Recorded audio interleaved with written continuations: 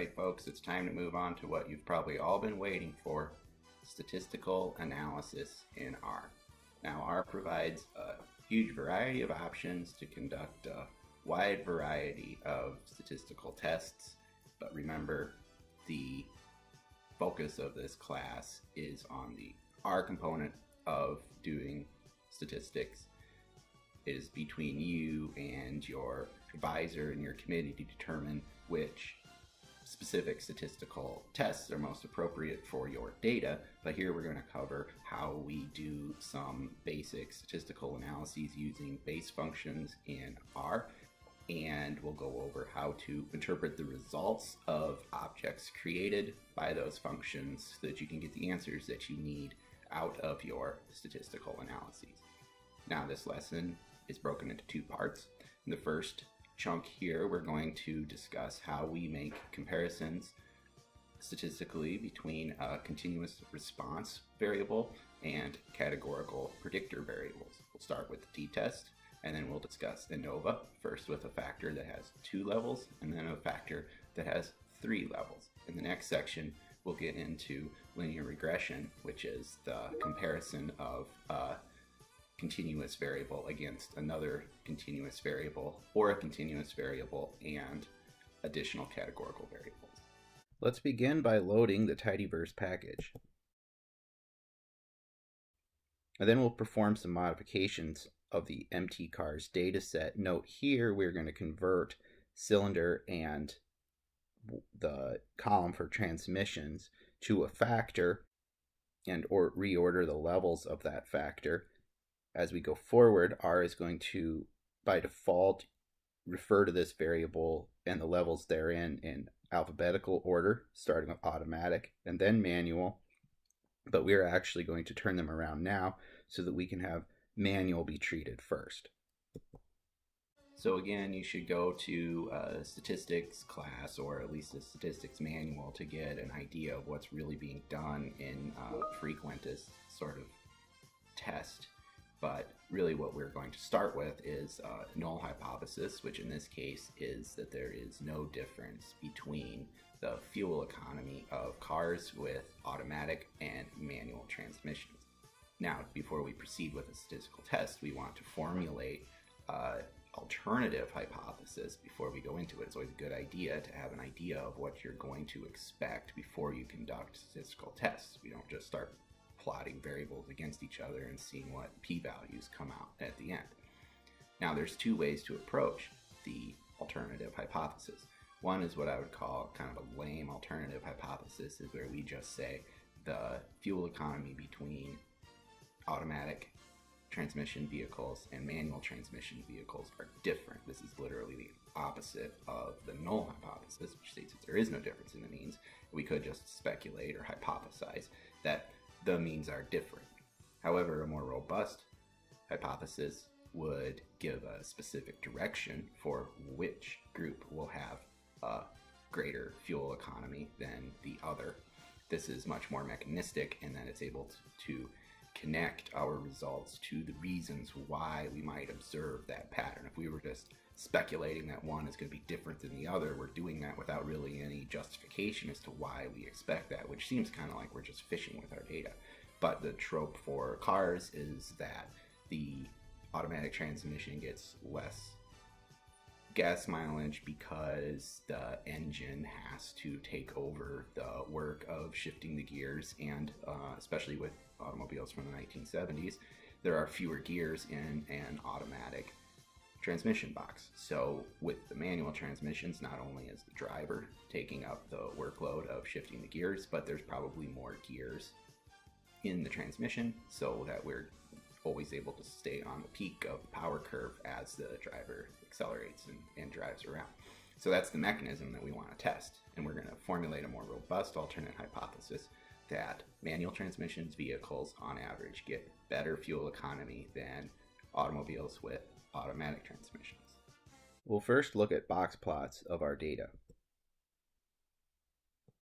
The box plot lends evidence to the hypothesis that automatic transmission vehicles get lower gas mileage than vehicles with manual transmissions because the central 50% of the data for each group do not overlap. However, there are some data points that overlap on the tails of these two distributions, so it merits a statistical test to see whether this difference is really statistically significant. Prior to conducting a statistical analysis, however, we want to check the distribution of our response variable, miles per gallon. We see relatively poor alignment between the graph created by geom density and the solid dark blue line generated by stat function showing the theoretical normal distribution. We'll create a table to compare the ratio of the means to the median.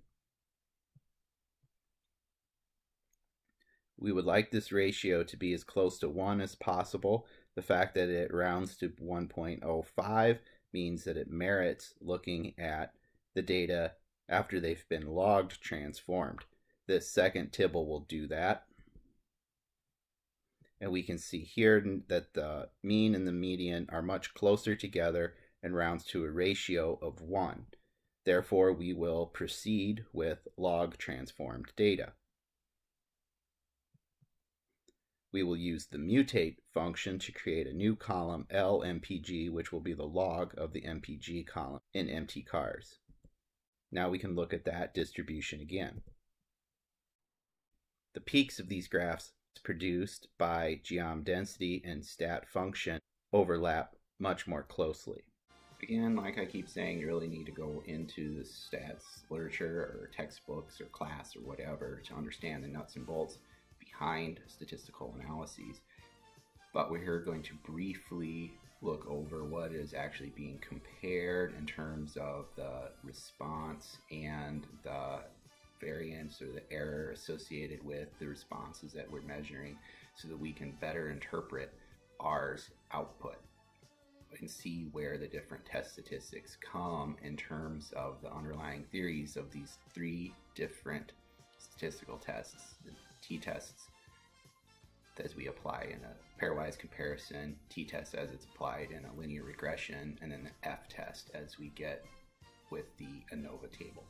Take a minute to review what we're actually doing when we run statistics. We're comparing a signal to the noise in our data to see if the patterns we observe are actually meaningful given all the random variance that's hanging out on there.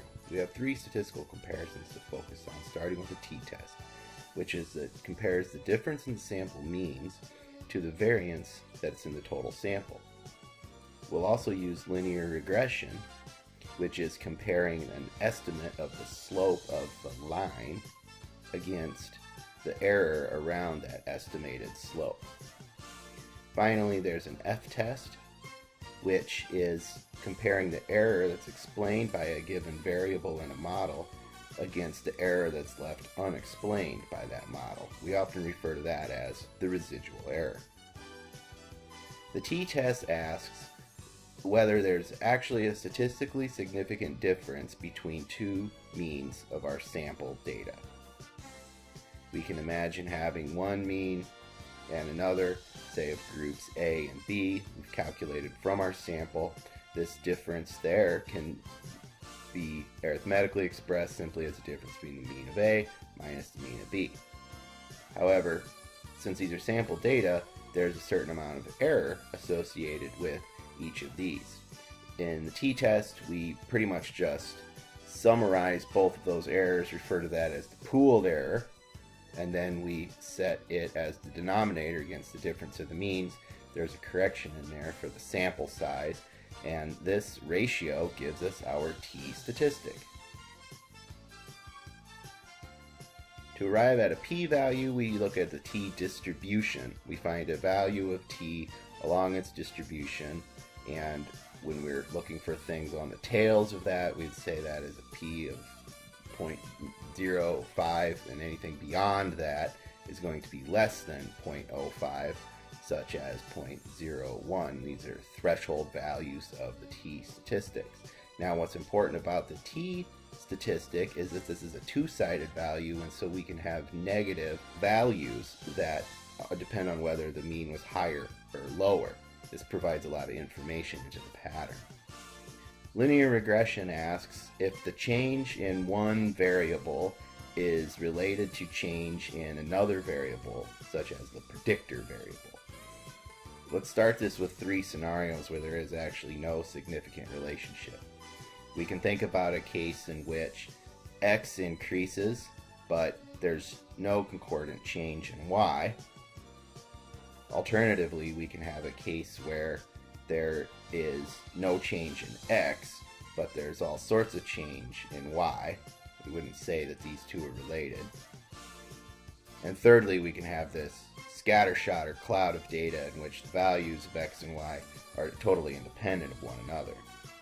But consider if we have this sort of relationship, whereas x increases in value, we generally have an increase in y as well. We can already kind of see that we can put a line through that data cloud.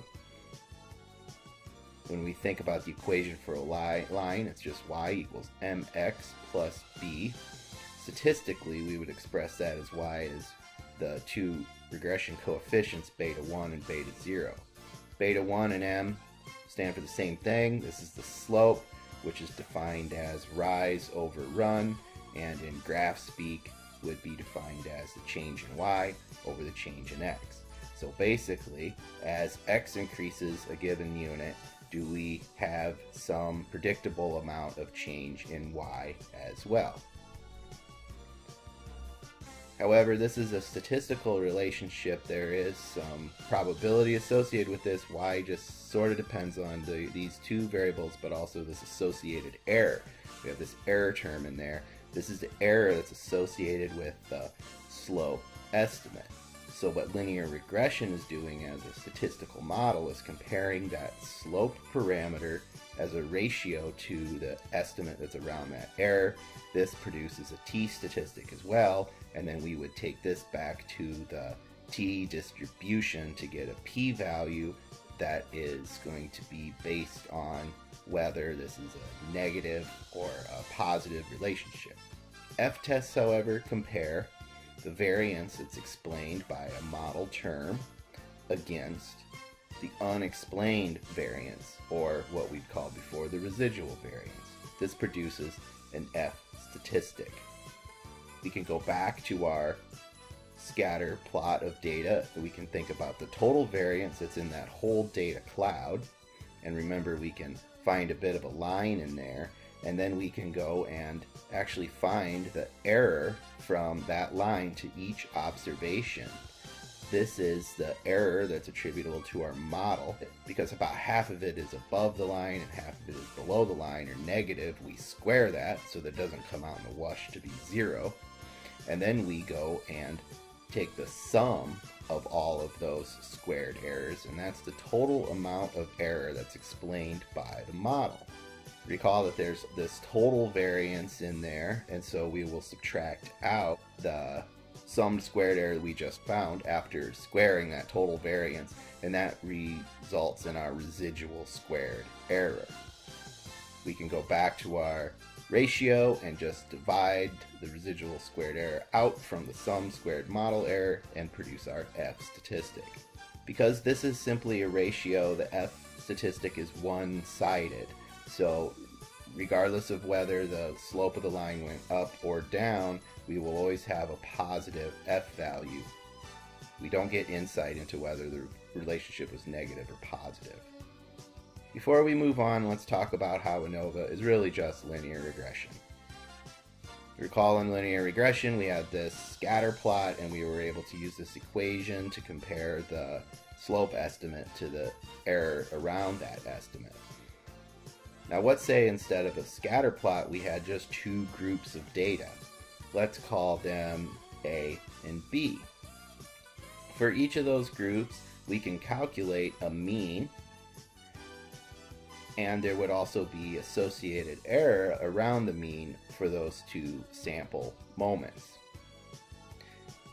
Now we see something that looks like what we were testing in the t-test, where we look at the difference between the means, but instead we can use that same line and look at the slope change between those 2, and then just use that same model for a linear regression, in this case, we still have the change in slope over the estimate error. It's just that the estimate error comes from the variance there, and the beta is really just the means difference between the two observations, and that produces for us, again, a t-statistic from a categorical comparison. Basic statistical test that we do here is the t-test, in which we compare two group means. We'll try to determine whether those means are different based on the variation within the groups. This is a pairwise test. You can only apply the t-test to two group means. We can create a table of moment and distribution parameters in which we see the mean, standard deviation, and count for groups in both the manual and automatic transmission types.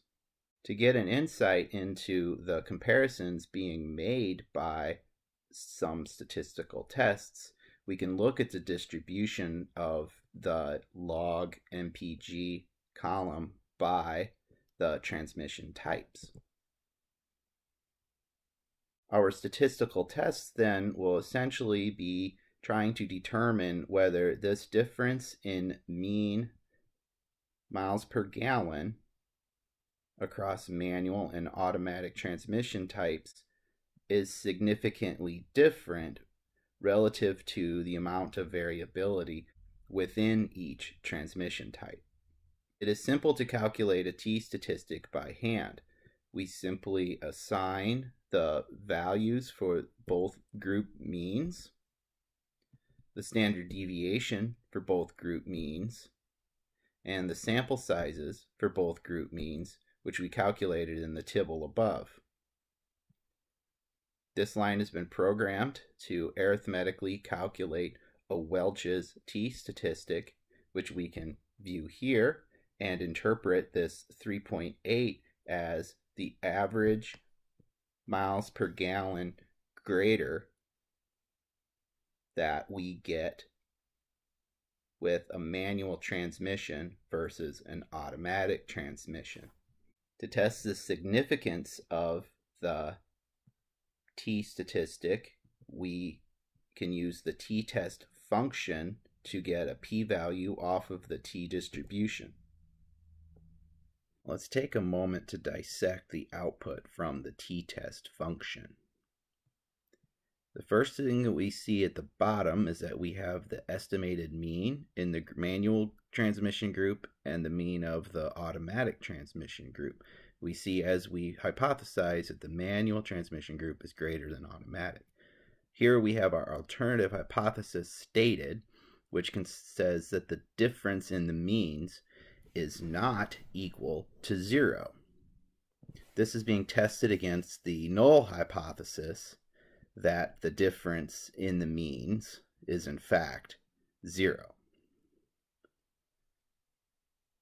When we compare our 3.16 to the 2.8, we get a t-value, which we've computed already, as 3.8257. And the t-test gives us this p-value that is defined to a very large number of significant difference, certainly below 0.05, and we would say that p is less than 0.001. The last thing to call attention to is this 95% confidence interval, which goes from 0.16 to 0.53. This is derived from the difference between the manual transmission group and the mean of the automatic transmission group, which is 0.34. And remember, this is on the log scale. If we look at that range in the confidence interval, we see that the median of that is, in fact, 0.34. This is what we would expect to happen in the middle of that distribution. Again, remember, this is the effect size on a log scale. Now we'll talk about analysis of variance, or as it's very commonly known, ANOVA. We're going to apply it to the same question as we just did with the t-test. You might think, why would we use this more complicated statistical test with more of an output, more to interpret versus a t-test. But as we move forward, you'll see that ANOVA is really very powerful and will be used in many more circumstances than the t-test. I don't think I've ever published a t-test, even basic group means comparisons. Most people are doing with ANOVA because this basic model structure is very powerful and it can be expanded to fit all sorts of data types and conditions, such as when our data don't necessarily meet the underlying assumptions. We can build on that ANOVA model to give us more robust models than we can ever get with the t-test, which is pretty fixed at just making group means comparisons. We just want to note right now that even though we're going from t-test to ANOVA, and then we talk about linear regression later, ANOVA is essentially linear regression. It's really just a special case of the linear regression model. If that's not familiar to you or you're confused by that, there is a blog post on the class website where we work through that, and you can actually see how all those parts of a line can be derived when we're comparing two means. And so as such, we use the linear model function LM when we're conducting ANOVA in R. When it comes to doing statistics in R, LM really is our workhorse function. Now, the thing technically stands for linear model, but we might as well think about it as being little but mighty.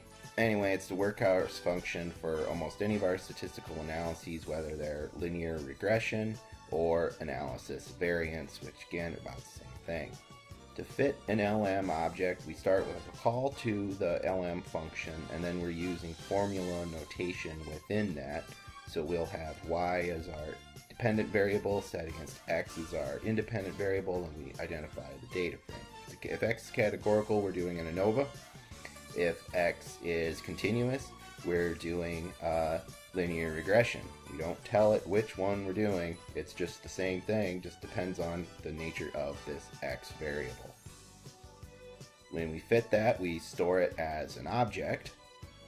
And then to use that, we have several functions that we can call to query it. We can use coef, which is a coefficient that just returns the beta coefficients for models term. We can call summary on that and get not only the beta coefficients, but we'd also get t values and p values as a significant test of those betas. Also, we get the r squared value, which is a goodness of fit and quantifies the percentage of variance explained by the model. We'll also get an f value and degrees of freedom associated with that f value, and a p value for those as an f test on the model. Now, summary is in its own right sort of an object itself. If you call this coefficients element of it, you'll get just the beta coefficients, the t-test, and the p values on that. The third function we can call is a function called ANOVA, which will result in an ANOVA table and an f-test on that and associated p values. We will fit our ANOVA by putting the log of MPG against the transmission type using formula notation in the LM function, which we save as an object called tr_LM. Simply calling the object will return the model that we fit and the coefficients from the model. Now, we can see two familiar values in the coefficients. Let's look back at the mean of the manual transmission group, which is 3.163, and the difference between the manual and automatic transmission groups, which was 0.346. Now, calling for the coefficients specifically from this model, we see the intercept is the same as the mean of the manual transmission group, 3.16, and the coefficient for the automatic transmission term is negative 0.346, which is the inverse of the 0.346 we got when we subtracted manual minus automatic. This is to be interpreted as the change in fuel economy as one goes from the manual to the automatic group means. 3.16 minus 0.34 would return the mean of the automatic transmission group, or 2.817. To see both the t-test and the f-test, we run the summary function on the LM object. Let's take a minute to review the output of calling summary on the LM function. The first thing we want to focus on are the coefficients. We should recognize the mean of the manual transmissions as the intercept term, this 3.16. For the automatic transmissions, if we were to subtract this 3.14 from the mean manual estimate, we would get 2.816, which is the mean of the automatic transmission groups. So it is this difference here that is really the meat and potatoes of this result. This is the beta or slope coefficient of our model term. If you recall from the formula for calculating this, there is always error associated with the slope estimate. The ratio of those two is essentially linear regression, which gives us our t statistic. So in this case, we can take negative 0.35 and divide it by 0.09 to get a t statistic, which we can see here is negative 3.9. This negative t statistic carries the negative sign of the slope estimate, showing a decline in the miles per gallon that is statistically significantly different and well below 0.05 and even below 0.001. Next thing we call attention to is the R-squared value, this 0.337, which can be interpreted as 34% of the variation in the relationship between miles per gallon and the transmission type can be explained by this model. I recommend using the multiple R-squared value and dismissing the adjusted R-squared value if you're going to report one of these. The final line on this summary is the f-test.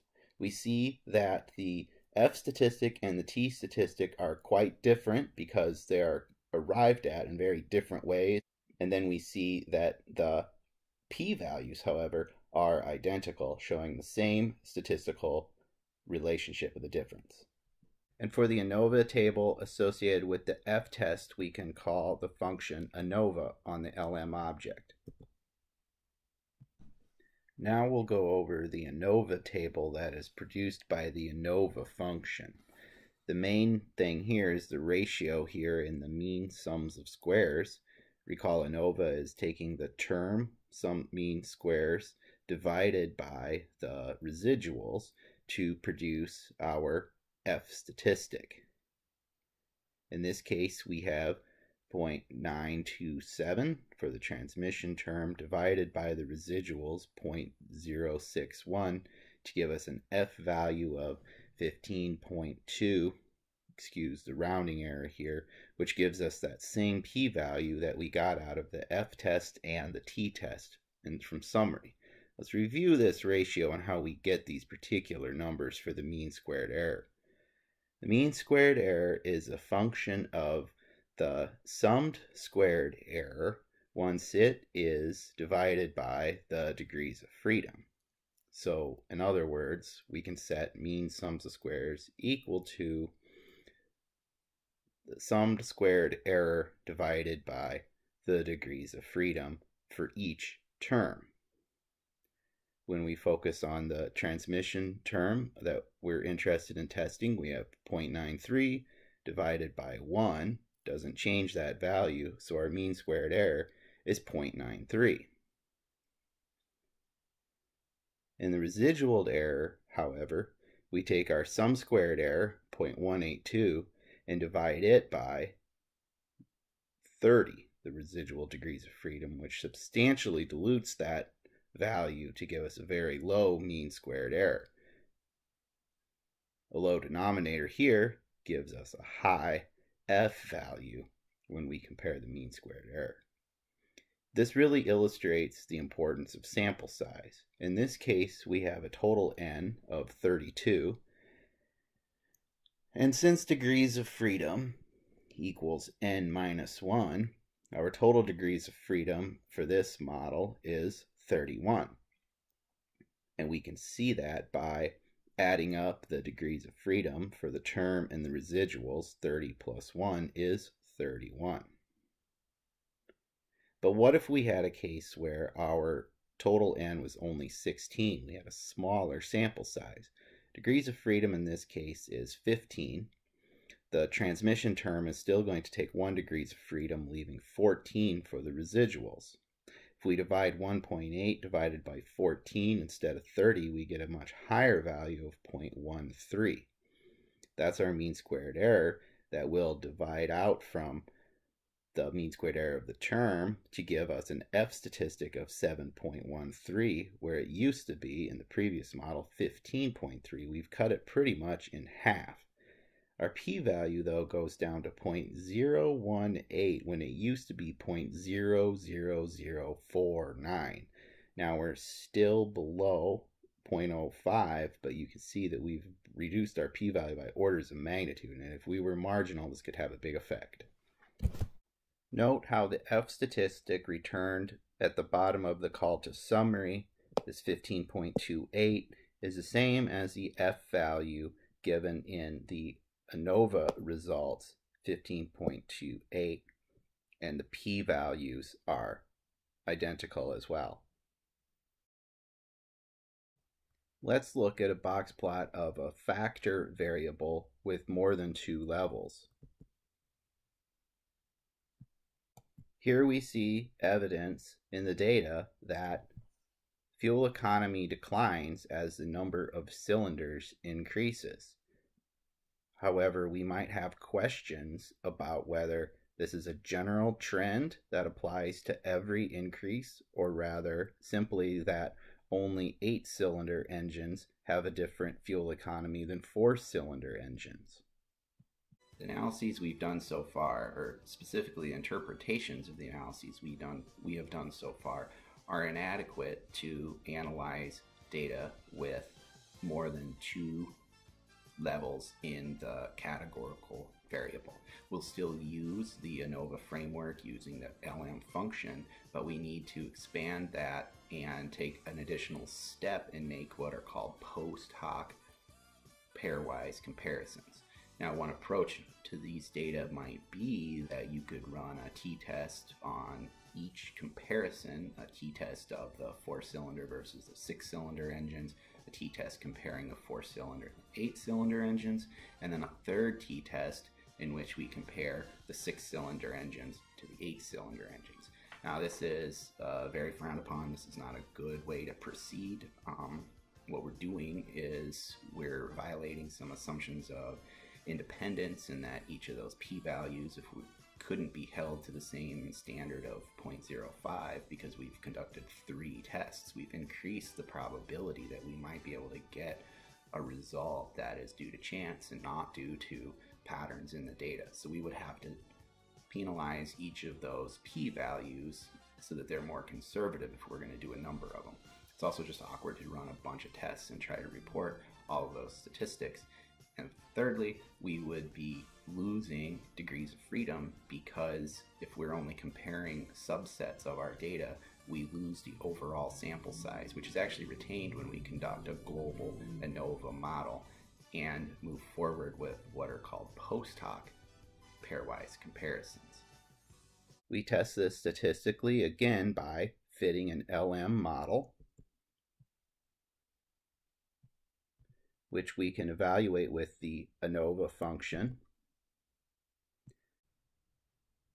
Let's review the ANOVA table produced for the factor with multiple levels. We have a very high F value and a very low P value, which on the face of it might look like a very good test statistic result, but we see that there's only one term for cylinders. If we focus on this, we can see that the degrees of freedom for the cylinder term has actually increased to 2. This is derived from the fact that we have 3 levels of the cylinder term, take away 1, and it gives us our 2 degrees of freedom, which should be an indication that there's something amiss with this model to have 2 degrees of freedom on a single line. So we're thinking about this F statistic as only applying to the cylinder term in general, which is to be interpreted as at least one level of the cylinder term is different than at least one other level. They might all be different, but we need another statistical test to confirm the pairwise comparisons. And we can also review the results of summary on this new LM object. Let's go over the results produced by calling summary on an object with multiple factor levels. We can start by looking at the results of the F-test. We see a high F statistic and a very low p-value consistent with calling ANOVA. And in the coefficients, we see 3 again, as we might expect with 3 levels. The first is the 4-cylinder mean fuel economy. We see that 3.27, which corresponds to our fuel economy box plot. We need to think about that on a log scale, and we can see here the mean of the 4-cylinder engines at 3.28. We have the mean of 6-cylinder engines down at 2.98. This difference of 0.3 miles per gallon on the log scale corresponds to this second beta coefficient, 6 compared to 4, and the negative, so a decrease of 0.29, and we have a significant p-value. We also have this 8-cylinder mean of 2.7 on the log scale, which when compared against the 4-cylinder mean has a reduction of 0.57 miles per gallon on the log scale. This 0.57 corresponds to the beta coefficient for the comparison of 8-cylinder engines against 4-cylinder engines, and we see that it also has a significant p-value. But what about this comparison between 6-cylinder engines and 8-cylinder engines? We have a difference here that is unknown in terms of the products of our model. We don't have this 8-cylinder to 6-cylinder comparison in the coefficients. We know that it is 0.28 just arithmetically, but again, we don't see it in the results of our statistical model. So we need something that will compare 4-cylinder models against the 6-cylinder models.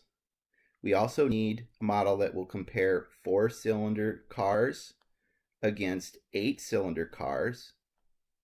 We have both of these, of course, but we need the 6-cylinder comparison against the 8-cylinder comparison. Doing this is called a Tukey's post hoc comparison. To conduct our post hoc pairwise comparisons, we first convert the LM object to an AOV object with the AOV function and move that into the Tukey HSD function. Let's walk through now the results produced by calling Tukey HSD on the ANOVA object. We're comparing here multiple comparisons of means with a focus on the cylinder term of the model. Familiar to us should be the 6 to 4 comparison with a 0.29 reduction in log fuel economy from the summary results. We also have this familiar 0.57 reduction on the log scale when we compare 8-cylinder cars to 4-cylinder cars. New to us from the call to summary is this comparison of 8-cylinder cars to 6-cylinder cars, which we calculated before as a reduction of 0.28. We'll review all the pieces of this output. We've already seen all of these differences, the change in each of these comparisons. For those differences, we also get 95% confidence intervals, and we see that none of them overlap 0, which would suggest that all of them are significant, which is confirmed by the p-values in this column here, a p-value for each of the comparisons. Now these are adjusted p-values, which means that there has been conservative application of p-value calculation to account for the fact that we're making multiple comparisons in a single model, which is more robust than a series of pairwise comparisons. So that's a whirlwind tour of how we test continuous variables against categorical variables using base functions in R. In the next section, we'll go over the testing of continuous variables against continuous variables and continuous variables along with additional variables in linear and multiple regression.